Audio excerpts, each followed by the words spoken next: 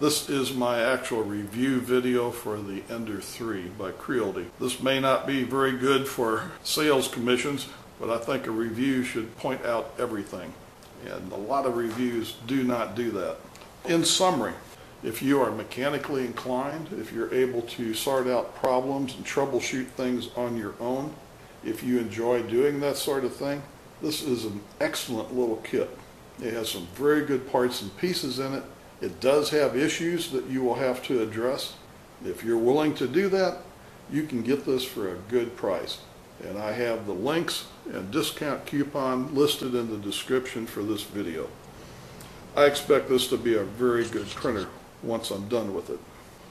If you are not mechanically inclined, if you are not able to troubleshoot and come up with solutions on your own, do not buy this.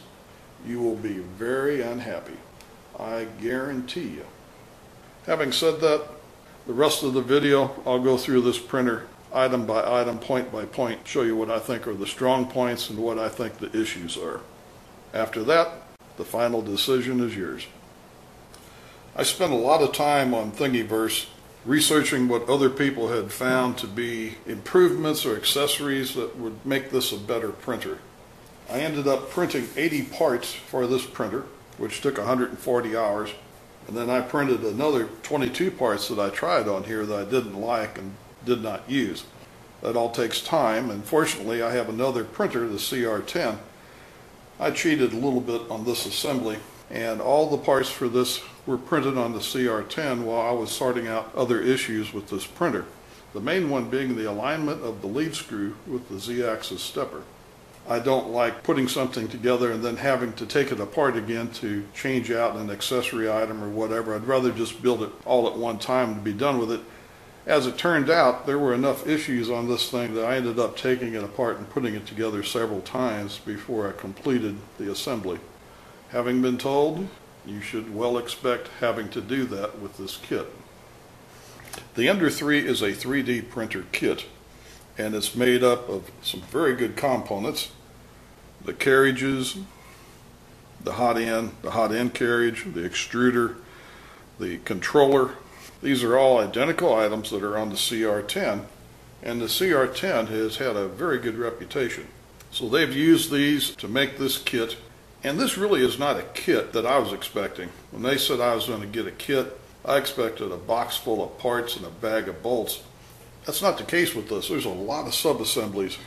There's a lot of this that's already put together, and why there are so many issues on this, I really don't understand it. Some of them are just silly. Having an open fan where things can come off the print table and go through the fan, that's poor layout. Having the back side of the controller uncovered, that's no big deal. That's an easy fix for whoever's buying this. This is a nice compact size. It has a much smaller footprint than the CR10, and I've had the CR10 for quite a while, and I have never printed anything on the CR10 that couldn't be printed on this size table.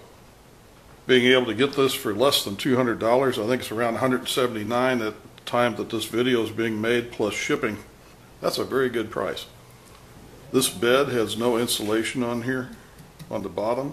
Does not seem to be a problem. This heats up in about 3 or 4 minutes. It's fast. I've printed a few objects with this and it seems to print well. The first issue, it came with the wrong power cord. That's an easy fix for me, but maybe not for somebody else. Having a milled section where all the wires from the motherboard pass with sharp edges, that's an issue. One that, again, is easily fixed by a hobbyist. This carriage is difficult to adjust, at best. The hotbed carriage on the CR10 has 6 wheels. 3 are fixed and are directly opposite the adjustable eccentric wheels. Generally, you get them close, get these outside wheels to where they're spinning free. Adjust this one until this is a nice fit. Very carefully adjust one end and then the other until you have a bed that's not wiggling and you haven't over tightened the wheels. The carriage on the Ender-3, they have a staggered pattern. So you have 2 fixed wheels here and then 2 eccentrics. The best you can hope for is to back this one off. Try to get these three adjusted just like you would on the three wheels of the carriage over here on the Z-axis. Then as soon as you try to adjust this one to where it's riding into V-track without slipping, it throws this off. When I said in my other video, you want to adjust this to where there's no clunk, you're not flat spotting those wheels, you're probably going to have a little clunking. And on the CR10, I have just a trace of that, but as soon as the bed heats up and has been running for a while, everything expands and it goes away, and that's probably going to be the case with this too, especially with no insulation under this bed. Having the open cooling fan here is a bad layout design, but again, something that's relatively easy to fix by a hobbyist. Another issue with this fan is it does not come on until the filament cooling fan comes on. I have seen that disappoints a number of people on Thingiverse. That would seem to be a bit of a programming error. If that is user changeable, I do not know how to do that. Some people think that having the upper end of the lead screw unsupported is an issue. I don't. On the CR10 there's a bearing in here inside a plastic block, and you can move that thing back and forth like that. That bearing does absolutely nothing to support the end of the lead screw on the CR10. The issue here needs to be proper alignment between the lead screw nut and the stepper motor. Some people think Creality already knew about the problem when they made the instructions because they said not to tighten these screws. That's not what it says. It says do not over tighten these, you don't want to break them. This T-nut is fairly loose on this lead screw. It allows for a bit of angular misalignment, but the problem, this lead screw was sitting over here about 1 centimeter or 3/8 of an inch out from being properly aligned. And in my video I go into how to fix that, correcting the bend in this carriage plate that holds the extruder and also holds this T-nut. That could be a difficult fix for a lot of people. Having these wires loose just coming out the back of this printer is kind of an accident waiting to happen. This type of arrangement is available on Thingiverse.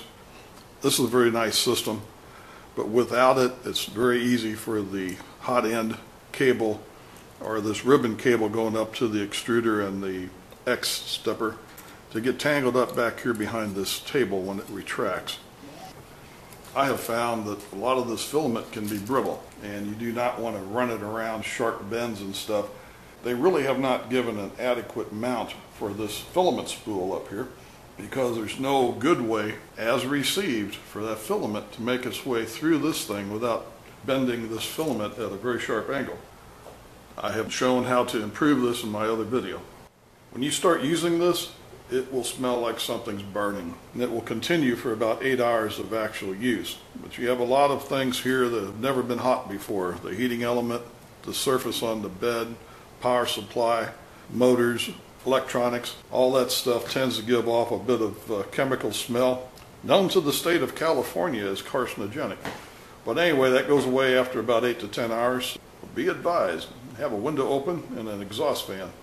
The table is not exactly square with the y-axis. Doesn't really bother me. I've chosen to ignore that until such time as I take this bed apart again.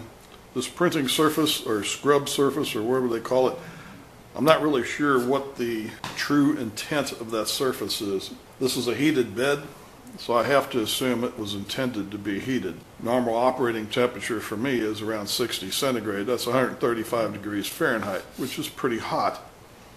4 hours into using this surface started curling up, and I put some binders on here, hoping that that would solve the problem.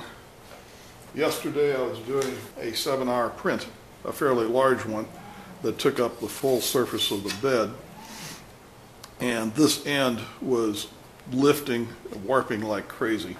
Towards the end of that print, I started hearing popping, and what I was hearing was this surface. I've got 2 large blisters in this, right here and here.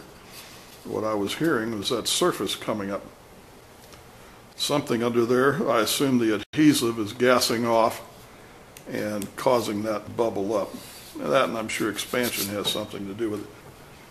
So you can run this up to about 60 centigrade let it sit there for about a half hour, come out here and peel this thing off of there, and find something else to put on there, a glass mirror or another print surface that you think will work for you. So be advised of that as well. There are 2 screws that hold this carriage plate onto this 2020 member. One is here and one is here. And in the following photo, you can see how close this is drilled and tapped to the edge of this. Way too close. Or this has been cut off too short. These are 2 screws that a user wants to have very tight, because the only way you can adjust that, you got to take all of this off the top to get that carriage back out of there to be able to have access to these 2 screws. Having that close to the edge means it's very easy to strip out. So it's something you need to be careful of. There's no reason to cut that short. This could just as well be another 1/8 or 3/8 of an inch longer. It's up for grabs whether the fan that's blowing across the heatsink is efficient enough, but the duct that's on the bottom of this squirrel cage blower, which is the filament cooling fan, that is a joke. And is a joke on the CR10, and was one of the first things that we changed. Now we used a pet fang unit on the CR10, but I have found a design from a gentleman who I believe lives in the Dominican Republic. You take this fan and mount that on there, and that goes over the heatsink. And then there's a couple of different type coolers that go on there, one of which uses a larger blower, and that more efficiently blows air around the nozzle. It's the efficiency of the cooling air going around the nozzle which will cool the filament that has just been laid down on the previous layer. And it's that will help prevent separation from your build plate and warping. There's another one that's kind of simple, and your nozzle's right in the center of that. The Y-axis end stop originally had this bracket which placed this micro switch about a ½ inch further back here. When this table came back, the nozzle on the extruder was out past the edge of the table. This new bracket is available on Thingiverse, and it moves that end stop about a ½ inch that way. Unfortunately, they mount this by drilling and tapping holes into this 2040 V-track. Had those been on those T-nuts, you would have been able to adjust that back and forth. If the other issues weren't annoying enough, just when I was getting ready to make my first print, there's a wire that comes out of here to plug into this Z-axis end stop. This end stop has a 3-pin socket, and the wire that came out of this control box or the motherboard had a 2-pin plug on the end of it. I fixed this with a radio control Futaba J plug, cut the polarizing lug off of it, and soldered that to the end of that wire. I don't like it, but it works. I'll try to get the correct wire at some point.